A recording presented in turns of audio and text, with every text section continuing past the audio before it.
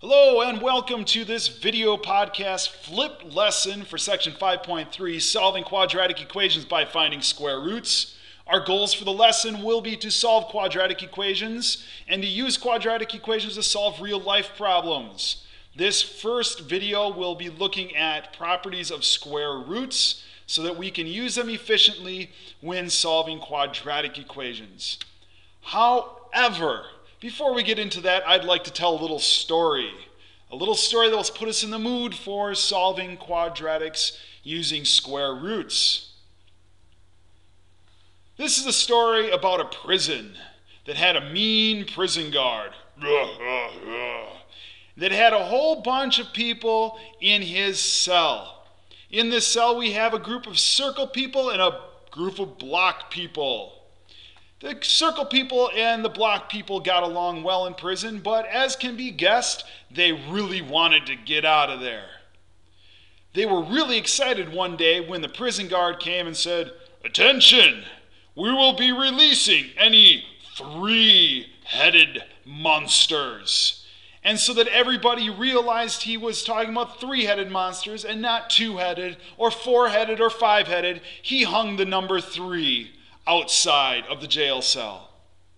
Well, seeing as there weren't currently any three-headed monsters in the prison, the circle people and the block people got to thinking, I wonder if we dressed up like a three-headed monster, if we could sneak out. And so they did that. It started with the circle people. "Hey, let's go and dress up like a three-headed monster." And so 3 of them dressed up together as a three-headed monster and snuck out of the jail cell. The prison guard said, "Hey, be on your way, three-headed monster." And they were super excited. Seeing that worked so well, 3 more circle-headed people went ahead and got dressed up together. And they snuck out together. Woohoo! All right, not to be outdone by the circle-headed people, the blockheads were like, "Hey man, let's get all dressed up together and try that too."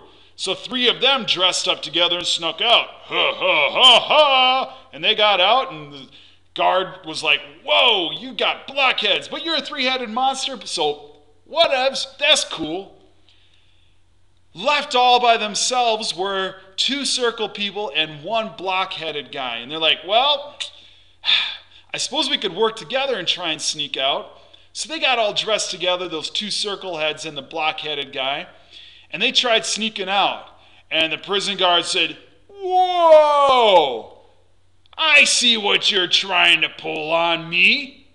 You can't just dress up together and sneak out. You obviously don't belong. I can tell by your different heads that you're not a three-headed monster. Shame on you."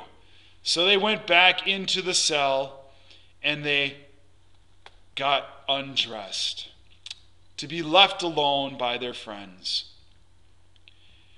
Outside we had 2 of the circle-headed three-headed monsters and 1 of the block-headed three-headed monsters that had snuck out, but these guys were still left in jail. You're probably thinking, what in the world does this have to do with square roots, let alone quadratics? Has this guy done slid off his cracker? Well, no, I haven't. Some people might think I have. But, This actually does relate. And let's take a look. Here we were looking at three-headed monsters. Let's look at two-headed monsters, thus being square roots. Huh? Yeah. Here I've got the square root of 500. That's really like having the number 2 written out in front. We don't usually write it, we just assume it's there. What I'm going to do is I'm going to go ahead and prime factor out this 500. So 500, that factors into 5 times 100, which is the square root of 5 times 10 times 10, which if I go a little bit further, that gives me 5 times 2 times 5 times 2 times 5. All right, cool. Now, being that we are looking for a two-headed monster, 2 of the same kind can dress up and sneak out together. So 2 of these 5s are going to dress up and sneak out together, and 2 of the 2's are going to dress up and sneak out together. So these 2 5's, they come out of the jail together, dressed up as a single 5. And these 2 2's sneak out together as a single 2, leaving alone that single 5 who can't dress up with anyone, so he's left in jail. The square root of 500 is then 5 times 2, which is 10. Square roots of 5. Finished! There it is.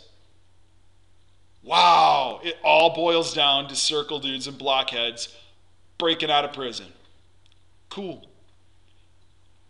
There are some more things we can do with properties of square roots. One of them I already kind of used, which is the product property, but it really deserves us looking at this a little bit more closely, and that being that the square root of a times b can really be written as the square root of a times the square root of b. You don't believe me? Let's look.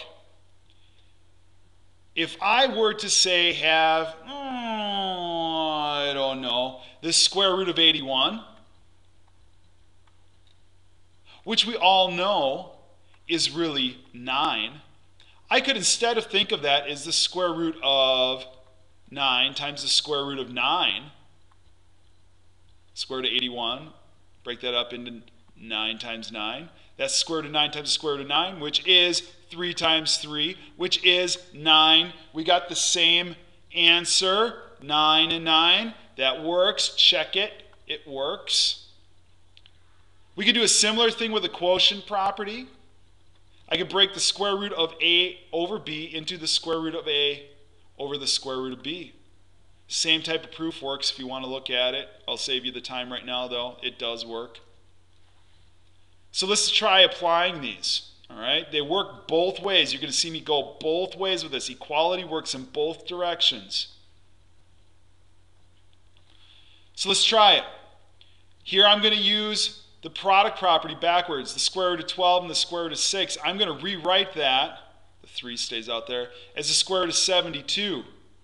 Then I'm going to prime factor the square root of 72. So that gives me 9 times 8, which goes a little bit further into 3 times 3 times 2 times 2 times 2. Yep, that's how it works. Now I'm doing square roots, so I'm looking for 2-headed monsters, groups of 2 sneaking out together.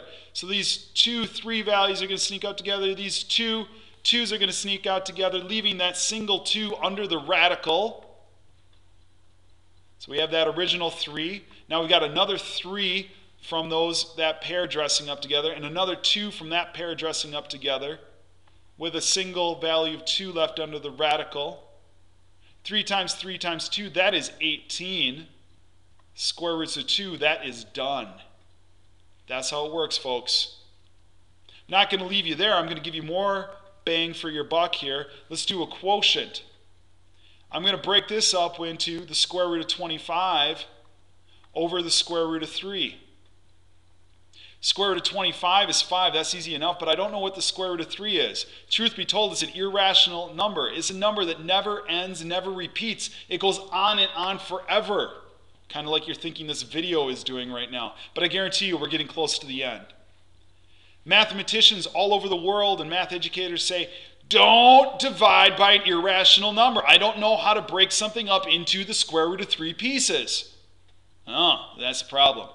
I personally okay with you leaving it like this, but just so that you're on board with everyone else, let's take care of it.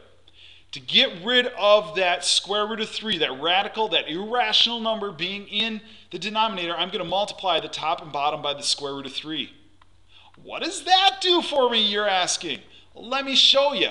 Up top, I'm going to leave that as 5 times the square root of 3, but down below, using the product property, that gives me the square root of 9, which really is just 3. I can break something up into 3 pieces. I can divide it by 3. That's okay. It's not irrational. We're good to go. Fine. Finished. So whenever we have a radical left in the bottom, I'm going to multiply the top and bottom by that denominator value to get rid of the radical. Multiplying by the square root of 3 over the square root of 3 gets rid of the radical in the denominator, just leaving me with 3. Now, to answer your question before you ask it, yes, it's cool if you jump from this step to this. For right now, for argument's sake, so that you see what's happening, I'm leaving that in there, but I'm cool with you leaving that out. That's all right. One more. Let's do it again, my friend. Let's bust this sucker up into the square root of 2 over the square root of 11. Now, I can't divide by an irrational number, that's square root of 11, so I'm going to multiply the numerator and denominator by the square root of 11. Product property up top leaves me with the square root of 22. Down below, as you probably guessed, that's going to be the square root of 121, which is 11. We can just drop the radical, essentially. And we're done. That's it. Finished. Fine. You can go back and write down notes for this. Rewind and listen to me explaining this in excellent detail over and over, whatever you need. Or you can show up to class and I'll explain it there. Or even outside of class if you're just looking for that super cool math teacher to hang out with before or after school. There it is. Enjoy. I had a good time. I hope you did too.